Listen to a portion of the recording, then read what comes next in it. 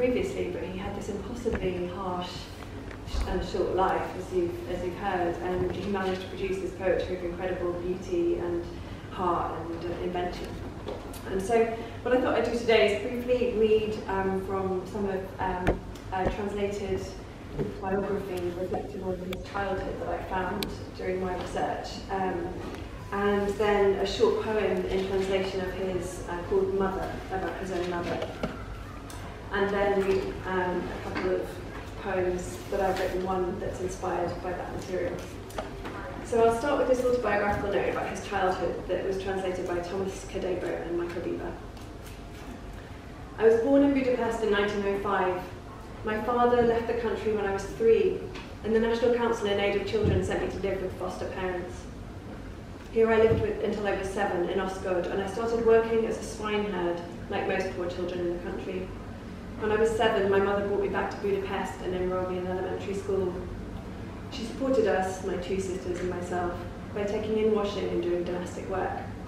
She worked in a number of different houses and was away from home from morning till evening, so I was left without any parental supervision, stayed away from school, played about in the streets.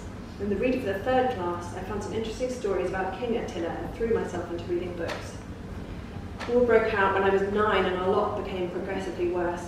There were times when I joined a queue at the food store at 9 o'clock in the evening, and just when my turn was coming, at 8:30 the next morning, they announced that all the cooking fat had gone. I helped my mother as best I could. I sold fresh water, I stole firewood and coal so that we could have something to burn. I made coloured paper windmills and sold them to children who were better off. I carried baskets and parcels in the market hall, and so on. In the summer of 1918, I had a holiday in Abatzia on the Dalmatian coast under the auspices of the King Carl Holidays for Children Fund. My mother was now ill with a tumour of the uterus. I applied on my own for assistance from the National Council in Aid of Children and went to Manor and spent a short time there. Returning to Budapest, I sold newspapers and trafficked like a little banker in postage stamps, and later in the white and yellow inflation money.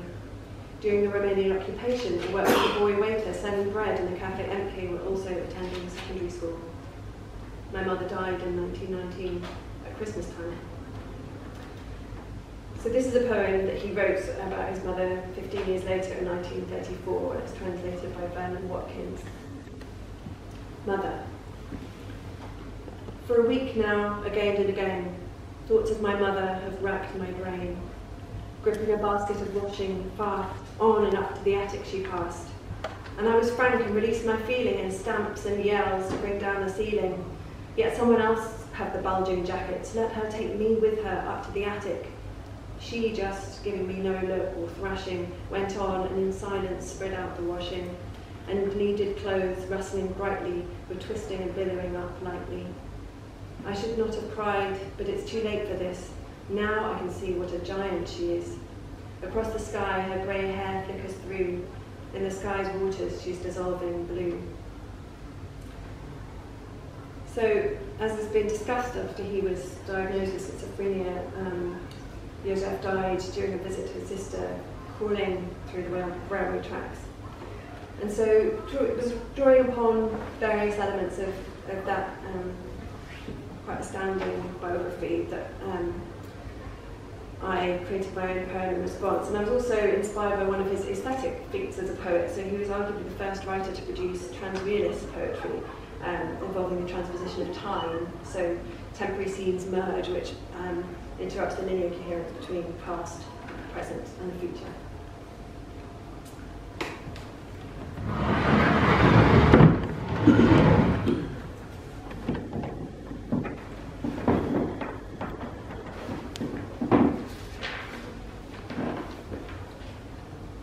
Tracks. City pavements buck and slide, the sky swells and shatters. Mouths of men in power foam like rabid dogs, while all alone a mother scrubs their florid clothes from peach of dawn till dusk, when decades on, her orphan son's shadow sidles into a station. At the far end of a platform, as the sun's embers glow, it remains statuesque, mute, during the roar of the incoming train, then the next, then the next. a morose procession of millipedes on a spider's web, carrying countless microbes from A to B in synchrony, as if any one of their destinations really matters. No need to join that huddle of ever-present silhouettes, heads jutting like hens in dogged focus, scribbling specimens that grace the rails and noting to the second when. Those small, fat toddler hands once pushed canary engines over trammelled wooden puzzles, as if the rest of life, freshly polished, would coast around a circuit of pure joy. A paper pusher steps aboard the 701 to work. At 7:03 he opens his paper, smooths the page, unscrews his dented metal thermos, takes a scalding sip that makes the headlines slip down warmly. Last dregs finished, bang on cue at 7:22. When the steam belcher clanks its way over the border from Zambia to Tanzania, cuts through blue acacias, pauses for tomato-hatted children to gather at windows, moves away to brace a gangly-legged giraffe. While in the labyrinth under London, snakes on speed scream round narrow tunnels ruled by rats who nibble on stale sandwich crumbs and sculpt abandoned chewing gum into mice. A bullet zips through Tokyo's suburban blur, spears concrete clusters with precision, superhuman, never once lodging itself in the soft and mangled centre of a skull. Yet it's an appealing way to drive from the right ear through to the left and out the other side, blitzing the fetid sponge of guilt between oozing purple memory. The night mail trundles near now, bearing snail letters inked with linear codes, sealed with saliva, scented only very lightly with the sourness of an anxious sister's sweat. A waft of it enters his nostrils, toes now poking over the platform's edge, as he stares at the shiny rails below. They're ribbon-like and smooth as ice.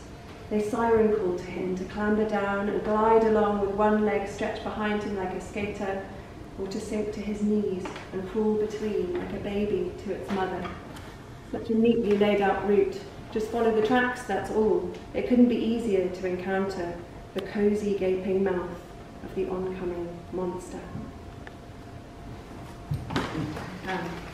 So it's all piped up until now, so I thought maybe I would finish by a short poem narrated by her mother. It has a slightly different feel to it, called Countdown. 10. One morning, sapped and bleary, asking why. 9. Allowing in unthinkable thoughts. 8. I felt the imprint of your palm. 7. Warm, the wingspan of my cheek. 6. Instinctive, nothing more. 5. But all resentment.